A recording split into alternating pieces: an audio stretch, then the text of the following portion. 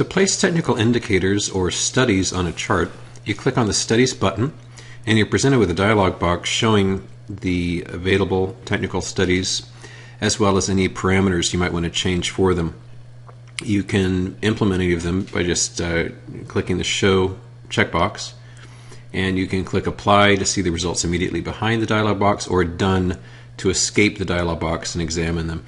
You also, in the data line, will be shown the values of any and all indicators that you've got. Clear All gets rid of everything.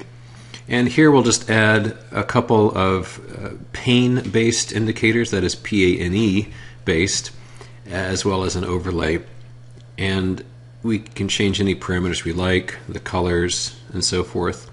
And once we have a selection we like, we click on Done, and those are shown here. In addition to observing whatever indicators we've got, we can rearrange them to our liking. So by holding down the Control button, we can move around the indicators and volume, if it's displayed, in a different fashion. You can also use a study set if you prefer.